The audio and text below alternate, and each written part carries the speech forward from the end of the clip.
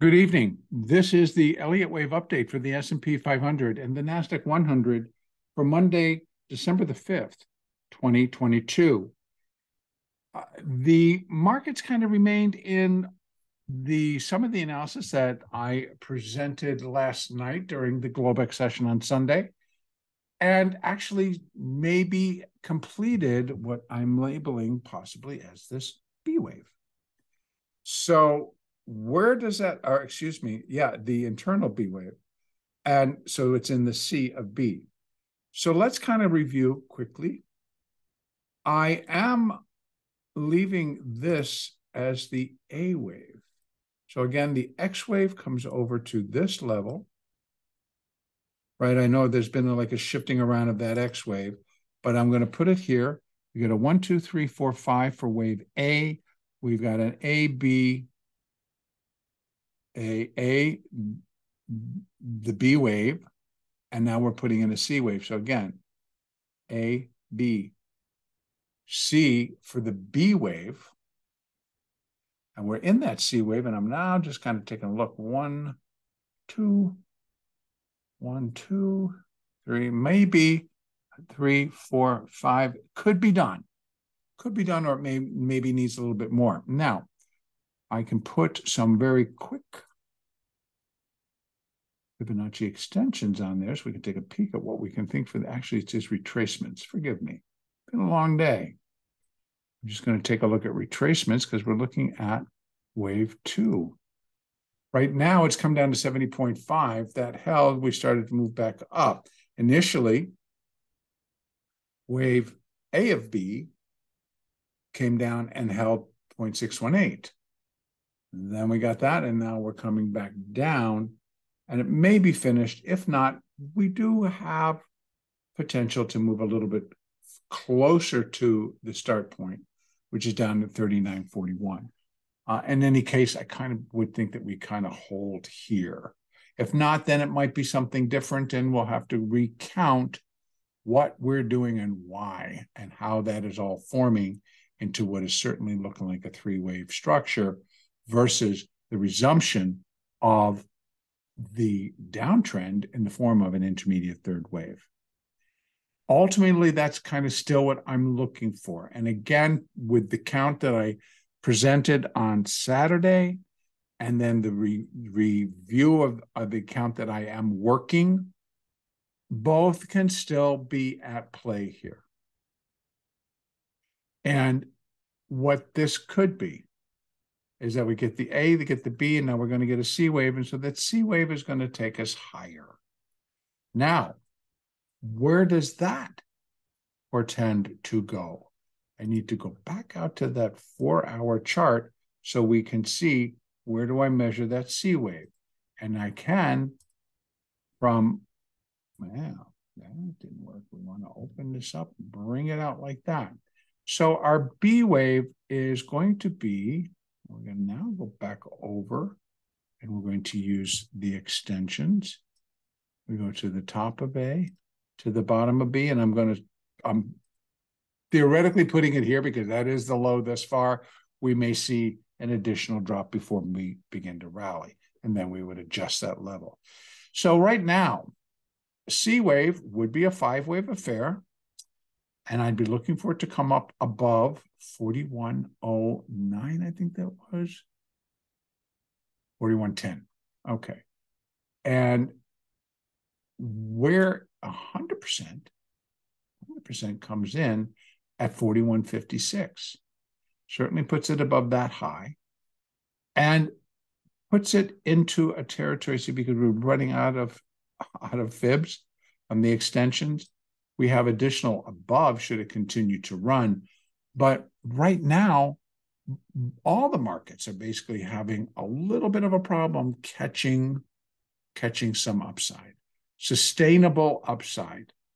Again, those that actually trade in the NASDAQ and the S&P likely saw that Apple Computer found an extremely strong buyer or buyers this morning, right after the bell. Bam, took the stock back above. I want to tell you how high it got. Got up to 150.92, so almost 151, and ended up closing down here for 146.63 after reaching a low of 45.77. So, it was a nice little turn for Apple. Now, how does that all fit in? Well, we're looking for this rally to continue. Maybe the buyers show back up, or maybe it's just one down. We're going to go back up. The hourly is a little bit oversold, kind of indicating that it wants to try and turn and fill in some of this downside activity. Resistance. So we have on the outside, those are the support levels coming down. So let me remove them so we can see just these upside. So the downside, we know we got right down to, that was 0.70, 0.5. So it got down pretty low. And we obviously can have a little bit more, but I would not be looking for this to move underneath the low of wave A. And that's actually going to be over here, and that's going to be 39.40. So before, again, we were to put in a rally phase to complete the C wave. C wave will be 5 waves up. Maybe it looks like that. Maybe not. I don't expect it to be super strong.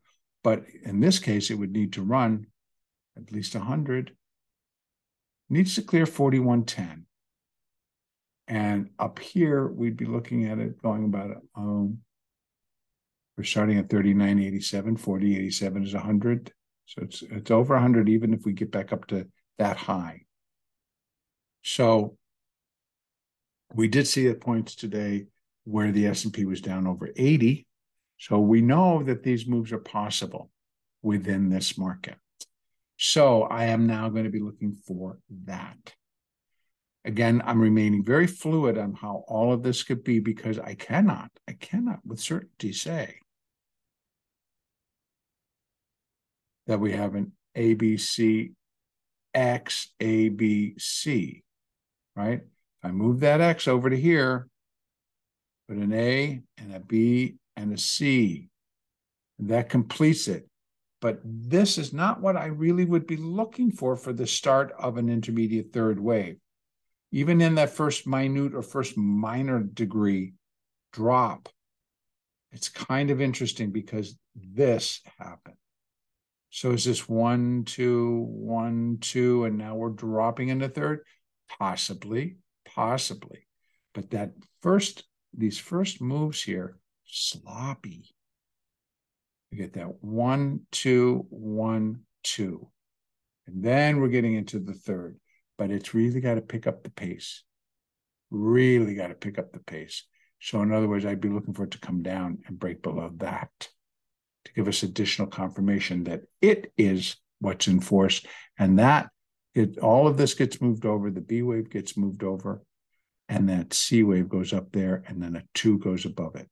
That still remains a potential count. Right now, I'm going to leave it to here because it looks like we have upsides, because in my heart of hearts, I don't see that they're going to necessarily do that. Although we did at 10 o'clock saw the ISM, which was on our sheets was marked green, which means not necessarily a market mover. Came in and went paffoom, came right down very quickly. And then we took it all, and it was in the next one, the next bar, where then it caught some additional support to drop the market, and then it lasted for the balance of the day. So here we sit. Some of the reality kind of flowed back in, and we saw the dollar moving back up off of a low. We saw the bond market starting to tick lower again. Bond markets could be in an ABC, whether that ABC is complete or whether that's just a wave A, and now they're putting in a B wave, same as what we're thinking here in the S&P.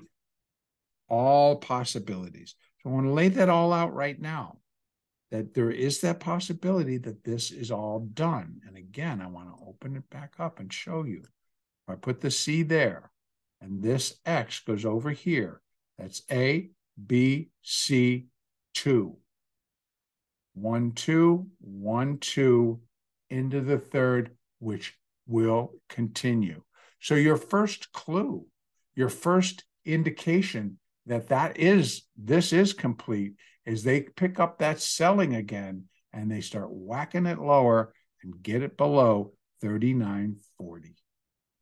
Once it starts to break below 39.40, I'm going to be more convinced or supportive of upsides over. For now, we're just going to start working lower. And so we should do 5 down, 3 up, 5 down, 3 up, 5 down. And that would just be for likely the first portion of this. So we can get pretty far down in terms of where the market can go, right? This would be all done. We come down, we break below 39.40, which is right now where the X wave is marked. And then we start to break down below 37. So we got 39 here where there'll be support. And we have 3,800, 3,700, 3,600, 3,500, ultimately all to be cleared by a intermediate third wave. That's what's going to kick in. It should not take us all that long to get down there. Now, again, this week, light in terms of what's going to come out economic data-wise. We have international trade in goods and services tomorrow morning. We have basically nothing, productivity and costs, which is marked green on Wednesday morning, jobless claims on Thursday morning, and PPI final, which didn't really produce that much of the PPI demand did not produce that much of a reaction when it came out. So without the final, and then consumer sentiment. So 8:30 PPI final demand, consumer sentiment at 10 a.m. on Friday. So we do have some. I'm not really looking for many of them to really start pushing things around, but hey, that could be the surprise that we get. So just to quickly recap, right now, let's see if it continues to break down and we break below that 39.40, then I'm going to be shifting this around, and you need to be in the space to say, yep, that's the C and the intermediate 2, and we're dropping in the beginning stages of an intermediate third wave, and it should be persistent. This actually, once it got going, it was fairly persistent. And not real fast. It almost seemed like we had some believers, but not enough. So again, sitting on the fence, waiting for the mighty oracle of the Fed to come and inform us of what our direction will be for the coming weeks, months ahead. All right, so that's leaving the S&P. Let's go over to the NASDAQ, which basically sits in the exact same position. Here again, I put the X wave over. It could go there. Then we get an A, B, an A wave, A, B, C for A, B, C for B, and a 1, 2, 3, 4, 5 for C. So, in fact, you know what I'll do? I'm going to move that over here on the NASDAQ and leave the other one on the S&P so that if I'm switching between charts, you're going to see both. They're in the exact same count, but now I want to show the other count that we have. So I'm going to put an A up there. A, B, C, A, B, excuse me. A, B. Sometimes I get caught up in my own counts. It's like, how many ABCs do we need to count? Well, a lot. And then this would be the C wave. So if I leave that up there, because again, the NASDAQ continues to display itself as the more weaker exchange. I don't want to do that. I want to do this. So I'm going to come over and I'm going to put that C wave in there. And we got to do it in that one. And we're going to put that up. Boom, boom. Put that up there. And put the B wave up there. And just get that done real quick. So what we're saying, and I'm not going to put that 2 up there, but what we're saying basically is that C wave is done, and so is that wave 2. So I feel we'll know pretty quickly tomorrow which one it'll be, whether it's going to be what I'm showing in the S&P, which is that this was A and this is B, like that, and I'm just going to take that away. And now we're going to get a turn. So in this case, if this is the C, then when it's 1, 2, 1, 2, and then we're into the third. So we need to pick up the pace with this market kicking into gear a little bit stronger. And it might do that tomorrow. And then what would support it is a break below 11,465. That would kind of conclude that this is likely all in place. Otherwise, we might have to move it back around again if this is only wave A of the second ABC, because this would be the X down here, and that's the first A, and then this is A, B, and now we're in that C wave, right? So we have the A, B, into the C wave down, 1, 2, 3, 4, 5. That would go up there. I'm going to actually take it away because I don't want to leave it there. But that would be the other side. So what we got going on is we are seeing the weakness. This basically was, you can't really see it. This was our opening. That was them running up Apple and then just killing it and then bringing the rest of the market down and then finally bringing Apple down, which finished down $1.18 versus finishing up 3 or something as it was. So this is what we get. This is what we have. Now, if we're looking for that downside here, first I will put, if we're looking for that, I'm just not according to this count, but according to, would be over here. And so it didn't come down and take out that low from Friday. But I'll put it here anyway. We have upside potential, and it really does rattle around. Here's that 12,500, and I've been telling you, it keeps showing up, it keeps showing up, and this is the trend line from the all-time high through the March highs, through the, now I got to go back and take a look. You have to forgive me. There's the highs that we had in November. So then these are the March of 2022 highs. These are the August highs. And where it would come in if we continued to move higher and reach up and hit that level. We're looking at all the way up here, 12,530. So 12,500. So, but before that, we have 12,242, 12,425, excuse me. And that would be where wave C would be equal to wave A, very common. Actually, we have 12,165, and it puts in a new high. And that would be where wave C would be equal to 0.618 of wave A. And that also fits pretty well. So again, this is the X, and this is the A, and this is the B. The C wave up has all these levels that it could find that resistance.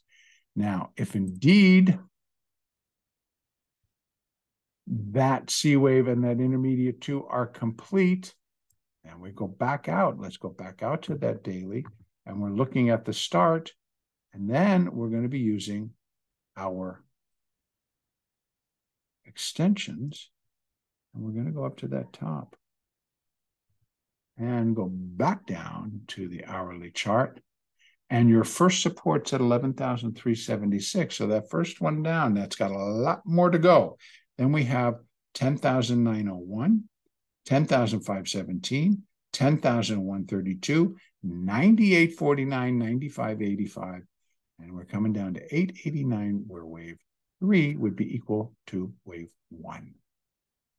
And I think we come in a little bit lower than all of that. Somewhere down in here, do a wave 4, and these would be intermediate. Do an intermediate 4, intermediate 5, and I think that intermediate 5 could end up down here somewhere. Now we're looking at the March 2020 lows, all in that area. And that, then, my friends, would complete the primary C wave and the cycle wave A. Now, the alternate view that I presented on Saturday remains a factor here. If this all pans out differently and we're going to continue to rally, first of all, we got 12,500. Above that, we can find additional numbers, so it's going to take us above 13, maybe 13.2. What we do know we cannot cross above is here, 13,741. Is it? No, 13,006. Nah, come on, tell me what that one is. Right there, right there. 13,741. That's where, as a wave 2, it cannot go above. As a primary B wave, right? Remember, if I switch all this back around again, then yeah, it can most certainly go above that. In fact, we'd be looking for it. But right now, no. So take that back, go back down to that hourly conclusion. Now, for tomorrow, I think we see additional downside. If we stop, hold that level, and start to rally with any intensity, then you're going to know that gets moved. It turns into an A, that turns into a B, and we're back off in a C wave rally. I'm leaving it that way because I'm trusting that you're going to be able to remember this. And as I'm saying it, because you don't want to be surprised, say, well, no, he said that was the end. Because it only fits if we continue to move lower. The alternate, even within the intermediate wave 2 count, is that the X wave comes over here. This is A, we're in a B, and we're going to do a C. Both are very applicable. So the S&P carries that one. That's the one that I put here. A, B, we get a C wave up. You just got to remember that if that's what's in force, then this gets changed to an A, that gets put in as a B, and we got that C wave up. Okay? And you also know I marked out all the levels that we have, all the way up to 12,500, but I think that's eventually where it would go.